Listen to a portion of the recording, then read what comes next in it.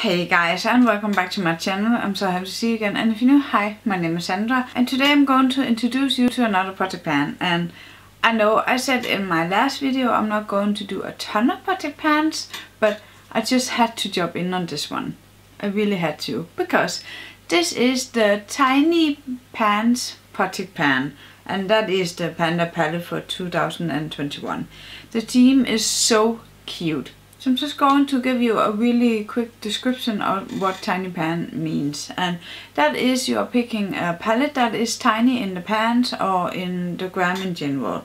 And I have decided to go with both because I don't have a palette, or I do have a palette that is tiny in the pans, but it's too large for me to work on. So I have decided to take some of the colors out, and then I'm going to do a little mini trio. So that is going to be my tiny pans, and I think that is okay and that is doable for me because, as I mentioned in my last video, I am a mom now, and it's really difficult for me to do my makeup every single day because I'm not going out and I'm not going to film every single day because I just want to spend time with my girl. So I'm just going to show you which product I picked, and if I'm going to use some of them up, I'm going to roll something else in. So it's going to be a rolling style type of project pan for me, because that makes more sense.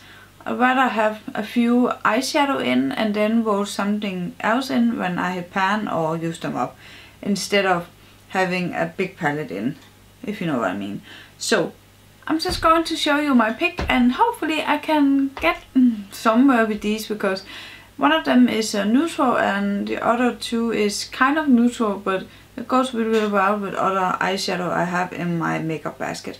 I'm going to do a makeup basket every single month, and I'm really excited about it because I just want to use the stuff I have in my collection. So that video is going up in maybe a week or so. I don't know when, but I'm going to film it really quick later, and then I'm going to edit it and upload it.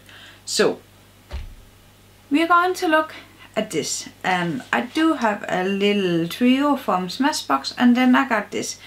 I don't have a ton in this one, so I'm just going to show you this one first, and then we can take the Colourpop, what is this, C palette. Jesus Christ, my brain. Okay. The first one is this little Smashbox, as I mentioned, and in this one we got 1.20 gram of product, so that is the whole palette. This is really small, and I think I can knock this out in no time. It looks like this. As you can see, this is so cute and dirty. I'm so sorry, I just used this today, I'm sorry. But as you can see, this is pretty neutral. We got a white or cream shade, then a mid-tone brown, and then a dark brown. This is going to take me no time to knock out. I think, I'm not sure, but I think I can, because as I mentioned, this is a smaller pan and it's really nice. I got this on today. I got the white shade all over my lid. Then I got this mid-tone brown in my crease. And then I got this dark brown in my outer V with another eyeshadow. So I think this is doable. It's really pigmented. It's really nice. I got this maybe 3 years ago, I think. And these are the swatches. As you can see, they're really pigmented. So I think I can work this out. I really like it. And this is perfect to travel with. I'm not going anywhere, but yeah. If I had to travel, I would take this one with me in a shimmer eyeshadow. That's just a perfect way to do my makeup.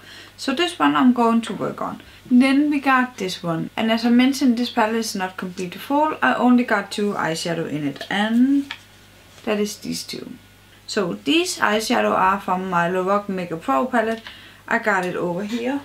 Maybe I can show it to you so you can see. This is my Lorac Makeup Pro palette. And this is one of the palettes I want to use up in 2021. If that video is up, I'm going to leave it up in the card, or otherwise I'm going to leave it down below when it's up. But that is this palette right here. So I have decided to take these 2 out just to make some progress on them. And the first one is this little guy right here. This is the Cashmere eyeshadow, and this is so stunning. I don't have an inner corner highlighter, so I thought this would be perfect for that, because this is a shimmer eyeshadow and it's really nice. It's really strong and metallic, but I really like it for a more dramatic look. And then we got this one, whoopsie, this one. And this one is khaki, I think it was. I can actually not remember. One sec. I was just figure out which shade that was. Khaki, yeah, that was khaki. And that is this one right here. This is a little more cool tone brown, and I really like this paired with the glittery eyeshadow or some of the other eyeshadow I have in my makeup basket. So I think this combination is going to work really well together.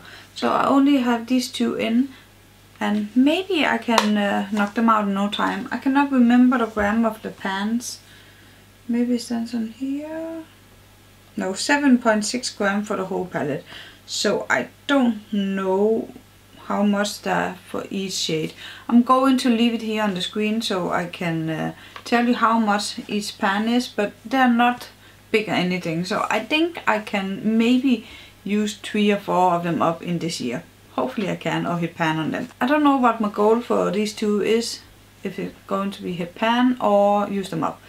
We will see which I prefer, but yeah.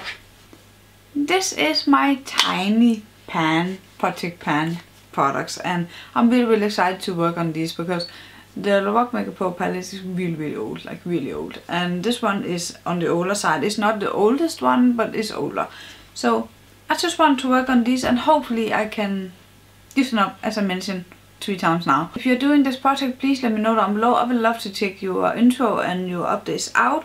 And if you don't know, this is a Pantastic ladies collab. I totally forgot to mention that. I'm going to leave the master list down below so you can check all the other ladies out that are in this project. And yeah, that was it for this video, and I really hope you enjoyed. If you did, make sure you give it a thumbs up. Don't forget to subscribe down there. I would love to have you around, and then I'm going to see you in my next video. Bye.